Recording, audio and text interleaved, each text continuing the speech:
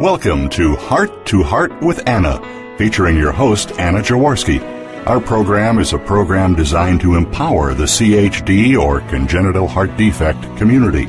Our program may also help families who have children who are chronically ill by bringing information and encouragement to you in order to become an advocate for your community. Now, here is Anna Jaworski.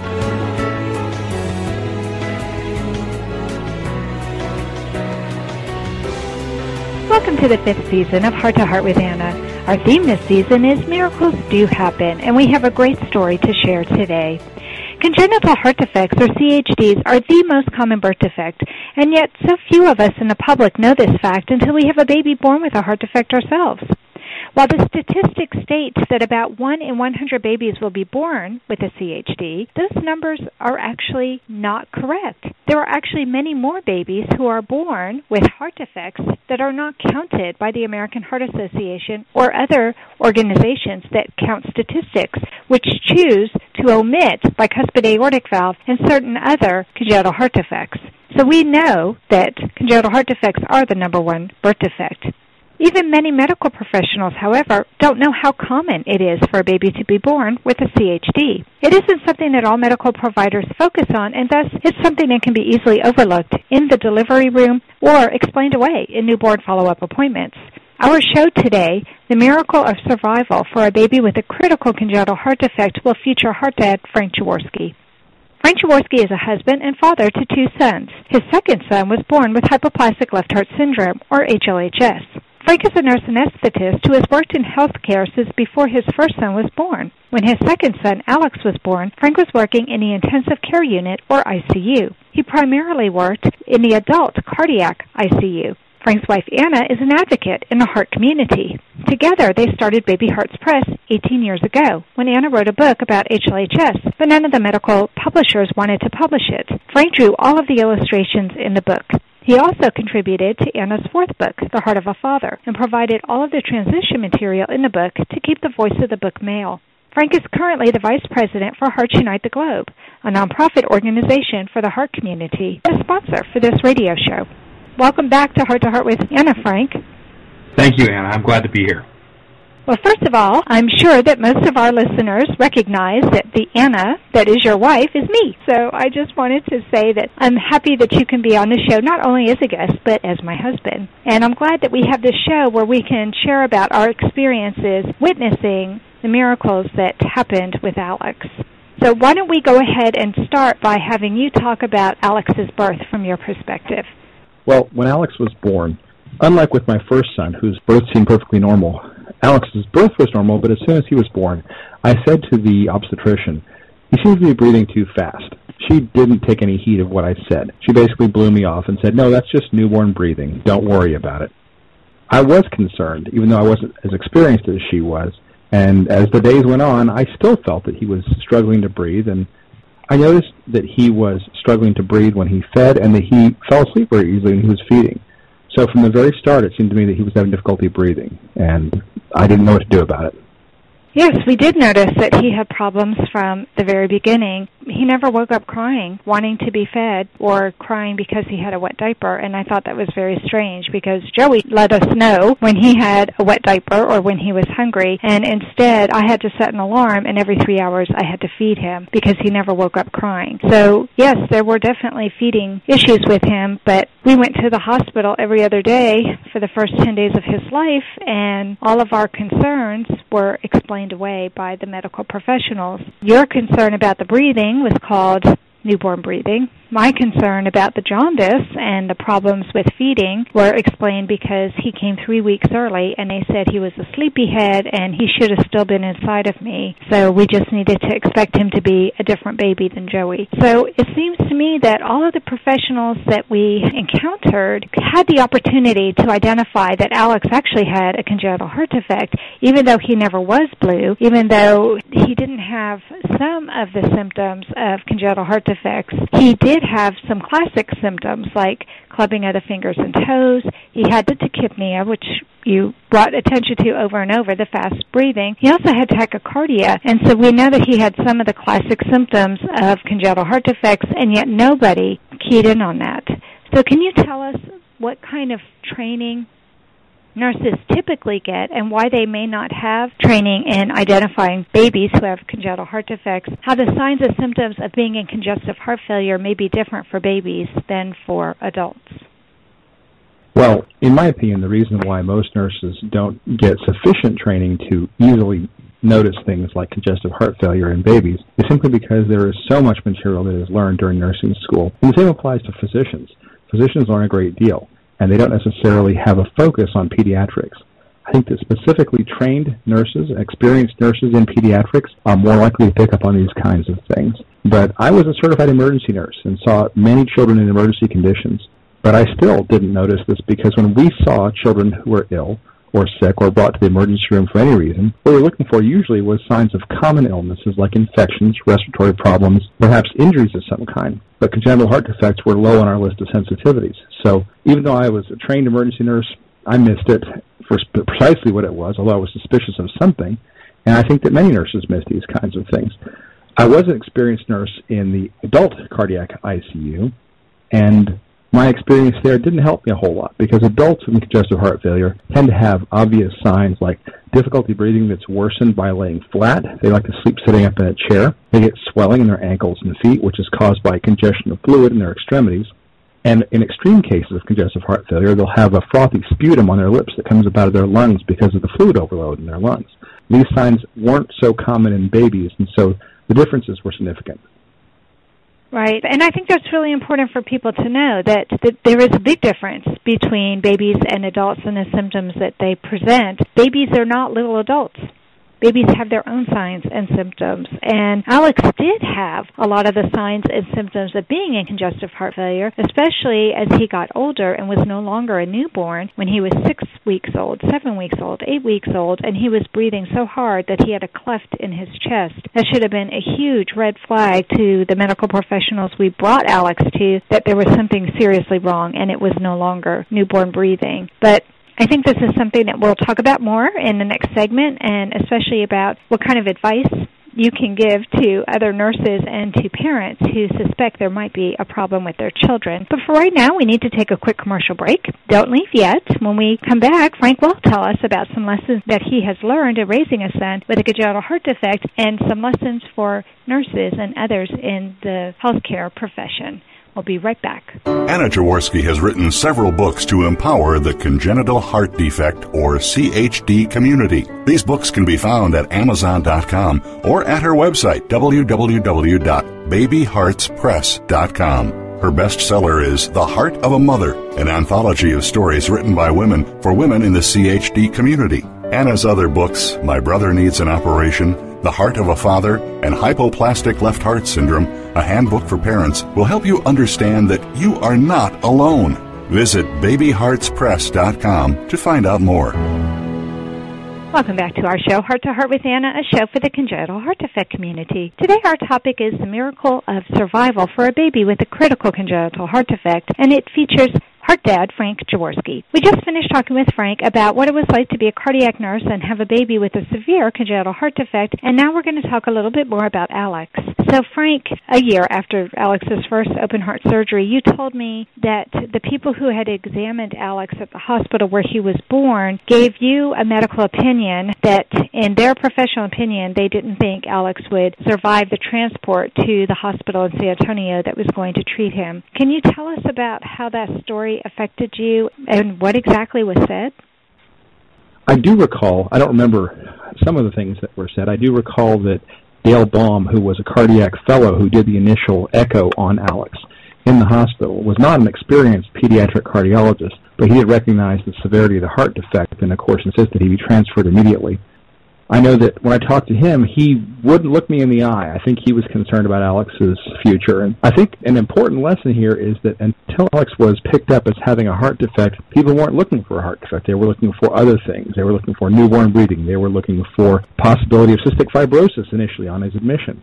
And then once people realized he had a heart defect, what they thought about was the severity of heart defect. And so I think perhaps their concern about his risk for transport was based on the numbers they had seen before for children with severe heart defect and the poor survival. So I didn't know enough to be scared at the time. I did know the people that I respected seemed to be scared, and so I was very much aware. I didn't know what to expect, so I just hoped for the best. Right. I know that it was really hard for me because I had never been in an ambulance before, unlike you, who had been a paramedic and had been in an ambulance many times, and it was really scary for me to be in the back of the ambulance. I feel lucky now that they even let me ride with Alex, but I didn't know that it was unusual to have a doctor in the back of an ambulance with you until much, much later. Why don't you go ahead and talk to our listeners real quick about the diagnosis that Alex did ultimately receive when we went to San Antonio and how many operations he had in his first year of life. Absolutely. When Alex was first received in San Antonio, they took him from what looked like a fairly normal condition. He was breathing oxygen on cardiac monitors and had an IV in place. I believe he had an IV in place. They pretty much progressed from there to intubating him and placing IVs and access for monitoring and watching him very closely. And it seemed like a huge rush, a big deal to us. And I believe it was less than 24 hours later he had his first cath. Is that right? That's right. Yes. And his first catheterization happened then. He had another catheterization when he was, 8 or 10 years old, kind of a diagnostic to see where he stood. But, of course, the major thing was the 3 cardiac surgeries he had, one at the age of 8 weeks, one at the age of 10 months, and one more when he was 17 years old. And each one of those surgeries was traumatic in its own way. The first one because we didn't know what to expect.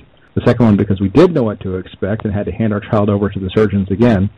But in both those cases, he was an infant, didn't really know any better. He just smiled at us and went his way. When he was 17 and had his surgery, he knew what was coming to a certain degree, and it was a lot scarier for him and for us. So we've been through quite a few changes with him. Right, and initially he was diagnosed with hypoplastic-left-heart syndrome, which was something neither you nor I had ever heard of before, until we were told that it was the same heart defect that baby Faye had. And, of course, since we were children of the 80s, or we were teenagers in the 80s, we remembered hearing about baby Faye, never would have guessed that we would have a child with that same heart defect ourselves. So that was quite a shock for both of us, I think, don't you? Absolutely. I recall hearing the story of baby Faye and how severe that was, and that was terrifying. Mm-hmm. Yeah, and they weren't doing baboon heart transplants when Alex was needing his surgery, so we weren't sure what kind of options he had. However, we were told that he was in such bad shape because he was also in congestive heart failure that he wasn't a candidate for a heart transplant. So the only option was for him to have the Norwood procedure. And yet, none of his doctors recommended that. They all recommended that we take him home to just let him die. And they only gave him a 5% chance to survive the surgeries. I don't know how that made you feel. It made me so unbelievably terrified. I didn't even want to stay in the room any longer with the doctors while they were telling us the prognosis. I wanted to run out of the room and just hold Alex, thinking that if he was in my arms, he would be safe. Well, I understand how terrifying that was. Of course, we were there together. I don't recall specifically reacting to the percentage risks. All I knew was, as we've said ourselves before, that he really had a 50-50 chance. Either he would make it or he wouldn't. And we were in the best possible place as far as we knew. And we had to take our chances there and just be as good for him as we could, as supportive as we could. Mm-hmm. Yes, I think that we were both really united on that, and that really helped. The fact that neither you nor I wanted to choose compassionate care, but both of us wanted to proceed with whatever could be done to help him, made me feel a lot better, because I knew that we were in it together, and we weren't going to give up on him. And here he is 20 years later, still with us, so I think we made the right decision, without a doubt. Yes, absolutely. Can you tell us one lesson that you've learned in this experience, first as a father and then as a nurse? Well, as a father, I think that what I have learned, I've learned so many things from this. I have learned to how do I put this, to trust my own judgment when it comes to observing my children for their health. And I guess that applies to other members of my family also. If I see things that I'm concerned about, I should speak up about it and pursue it, because you can be right and the professionals can be wrong. As a nurse, I've learned the converse, which is listen to parents and listen to what they say. Listen to the families, because they may see things that you don't based on observations that you have no access to. I think one of the really important things, and I mentioned this earlier in the show, is that you tend to see what you're looking for. And if you don't think about congenital heart defects, you can look right at it and not see it. So you have to open your mind up to all the possibilities and think about what could be happening. So as a nurse, that's very important for me, because it's very easy to have tunnel vision and just see what you expect. So, right. That's all great advice. We do need to take another quick commercial break, but don't leave yet, because when we come back, Frank's going to share with us what miracle he felt he has witnessed in being the father of a son with a critical congenital heart defect, and what advice he has for other parents awaiting the birth of a baby with a heart defect. Anna Jaworski has spoken around the world at congenital heart defect events, and she is available as a keynote or guest speaker for your event. Go to hearttoheartwithanna.com to learn more about booking Anna for your event. You can also find out more about the radio program, keep up to date with CHD resources and information about advocacy groups, as well as read Anna's weekly blog. Anna wants you to stay well connected and participate in the CHD community. Visit hearttoheartwithanna.com today. Welcome back to our show, Heart to Heart with Anna, a show for the congenital heart defect community. Today our topic is the miracle of survival of a baby with a congenital heart defect, and it features her dad, Frank Jaworski. We just finished talking with Frank about what he learned as both a nurse and a father of a son with a congenital heart defect. We only have a few minutes left, but I would like for Frank to share with us a little bit about what he feels the miracle was that he experienced in having Alex. So, Frank, you've always been so great at helping me in our roles as advocates for the congenital heart defect community. You drew illustrations for the HLHS handbook, and you helped me with the heart of a father, but you've never really talked out loud about the miracle that you've witnessed in having Alex. So can you tell us what miracle you felt you experienced with having Alex? Absolutely. I'd be happy to talk about the miracles that I witnessed. Really, they were twofold. In one sense, because I was already an experienced paramedic and emergency nurse and ICU nurse, I'd seen people die. I'd seen children die, which a lot of people have not seen, and it's hard to grasp the idea that your child can die. So having seen that and seeing how severe Alex's illnesses were, absolutely, his survival of any of the surgeries and his level to adulthood and how well he's doing now is in itself miraculous. And I don't know how to qualify that. I don't know if that's God's direct intervention or if we got lucky or what it is, but it seems miraculous to me. But another aspect of the miracle is the many people that came together to take care of Alex, that brought their skills together, the pediatricians, the paramedics that transported him, the surgeons and nurses, every single person who took care of him, both here at our home hospital in Temple and in San Antonio. They all worked so hard, and every piece of the work they did contributed to his survival. And that, in a sense, is a miracle, too, that's ongoing. It helps other people, too. I think you're right. And one of the things that we haven't really shared with many people is that Alex went for his 2-month well baby checkup. And we had no idea that he was going to be admitted that day. We thought he was just going to have the regular checkup that Joey had when he was 2 months old. And instead, I voiced the same concerns we had been voicing for 8 weeks, worried about the breathing, worried about him not feeding well, worried about him not waking up to eat. All of those things I had already talked about for 8 weeks, but this time he also had not gained any weight. And so all of a sudden, he was considered a failure to thrive baby, and he was admitted.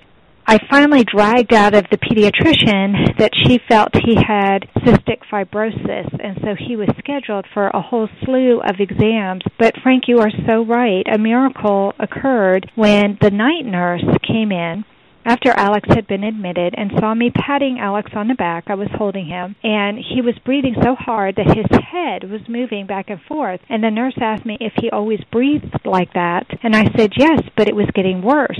And she asked me about his x-ray, and I told her that he had had a whole slew of tests, but that there had been no x-ray. And so she took the resident aside and asked him about an x-ray, and he said, no, we're giving him a sweat test first thing in the morning. And she took the resident out of the room, and when she came back in, she said, he's going to have an x-ray. You need to be prepared for that. And I said, okay, because it was already evening. And then at midnight, she came back in the room, and she asked me how the x-ray had gone, and I said he hadn't had an x-ray. So she called around and found out that the portable x-ray machine was broken and asked me if I would be willing to walk down to the ER. And once the x-ray was taken, they canceled the cystic fibrosis test, and everything went into fast forward. All of a sudden, the next morning, he had an echo, and that's when we discovered that he didn't have cystic fibrosis. Instead, he had a heart defect. And I think if it wasn't for that nurse, we could have lost him. Yes, I agree. And that is miraculous, too. She was definitely part of the miracle. Yeah. But she wasn't the only one. You're right. There were so many people. I know that Dr. Calhoun is one of the miracle makers in this story because he's operated on Alex 3 times, and Alex was given such a dismal prognosis with his first surgery that the fact that he did come through, and not only did he come through, but all of a sudden he was able to nurse like he had never nursed before, and he was discharged faster than any other Norwood baby that Dr. Calhoun had operated on. And they were afraid to discharge him because he had such a fast recovery that he astounded them. And so I think that was a miracle, too. Yes, absolutely. As we said, there are so many parts to this miracle. Mm-hmm. And it's funny, though, because I know that as a nurse, you don't like to use that word miracle. Well, I do like to believe that the hard work we put into it matters, too. But still, there are things that can't be explained. There's no explanation for why he did as well as he did, as late as he did, in spite of not being diagnosed until the age of 8 weeks. And we were lucky. We were lucky in so many ways. And if the label of miracle fits, then that's where it goes. I think that one of the things that our listeners need to know is that Alex is not a typical HLHS patient. While most HLHS babies have a very small or a hypoplastic left ventricle, which Alex did too, it's also very common for HLHS babies to have valve problems, and our Alex was really lucky that way in that his valves were very good. He also had transposition of the great vessels, which meant that his bigger ventricle, or his right ventricle, was doing the work that needed to be done, and he had a huge VSD and an ASD and PDA, and he had a coarctation, and oddly enough, having all of these different defects actually allowed some to compensate for each other, and that's why he never was blue when he fed. He wasn't blue when he cried because his oxygen was mixing in his blood. It was mixing all over the place. And in a way, that's a miracle too, wouldn't you say, Frank? Absolutely. Yes, I agree. Well, what advice would you give to parents who are expecting a child with a congenital heart defect, knowing what you know now? Well, the way you phrase that question is interesting because we didn't expect a child with congenital heart defects, and a lot of times now do expect a child who has a prenatal echocardiogram. So I would say if you're expecting a child who has a congenital heart defect, you should educate yourself the best that you can so you understand what's going on. Try to be an advocate for your child by really being involved in their care and understanding what's happening. I think it's important that as parents that you take care of yourself and be kind to yourself, give yourself a break when you can, and take care of each other, be understanding of each other, because you're going to have arguments and problems because you're both stressed out, and not because you necessarily have anything to argue about. You're just both very scared and worried. And so you have to be kind to yourself and kind to your partner, and focus on your child and put other things aside. I know that when Alex was first diagnosed, I was working in the emergency room at the time. I was one of the nurse managers. I was in the middle of a day of management classes, and you called me at noon and said Alex is being admitted. And I have no idea what happened to the rest of that management class. All I know is I walked away from it. That's the kind of thing you have to do. You have to focus on taking care of the child. Right. I agree. I like that advice, especially the part where you said for us to be kind to ourselves. I think everybody deals with stress in a different way, and everybody deals with grief. And the minute you're told that your baby could die, you start the grieving process, and everybody goes through that in a different way. So it's easy for a husband and wife, even a husband and wife who love each other as much as you and I do, for us to be at odds and for us not to be the best that we usually are, and that can cause problems. So being kind to each other and being kind to yourself, knowing that you are not at your best. We weren't sleeping regularly. We weren't eating the way we usually do. Everything was out of the ordinary, and we didn't have our whole family together. Joey had to stay behind and was with other family members, so we knew he was safe, but it wasn't the same as having our whole nuclear family with us. So, Frank, as a nurse, you have seen this in both ways. You've been the person providing the care to the families, and now you've been on the opposite side. You've been the family receiving the care. What kind of advice would you give to medical professionals who are working with families who have children with congenital heart defects?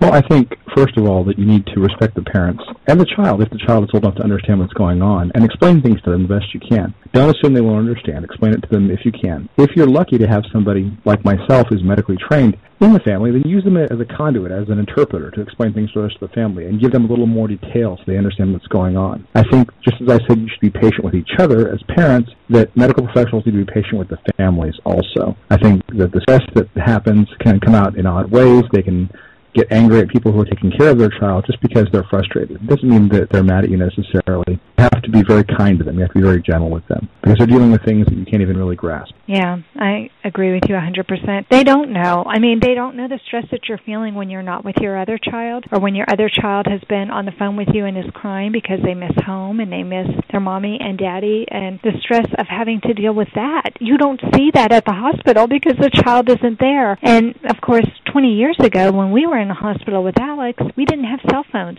We didn't have computers that we could keep connected with our families, and so the only way to do it was to go out in the hallway and talk on the phone for a very short period of time before we went back in the room to be with Alex. So I found that very, very stressful. I think people have it a little bit easier today with the ease of communication, don't you think? Yes, I do. I think that does make it easier. You have to also guard your privacy a little bit, too, because it's too easy for everybody that you know to call you, try to find out what's going on. So. That's true. We ended up kind of setting up a system where we called people in the family and then they called everybody else.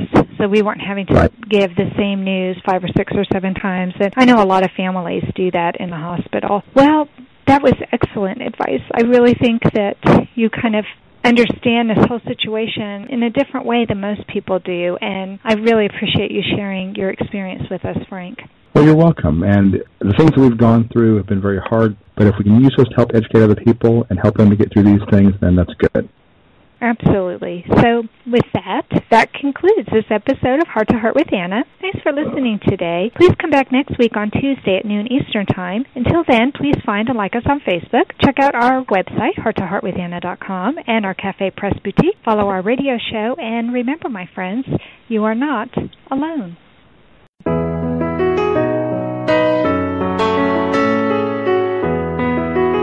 Thank you again for joining us this week. We hope you've been inspired and empowered to become an advocate for the congenital heart defect community.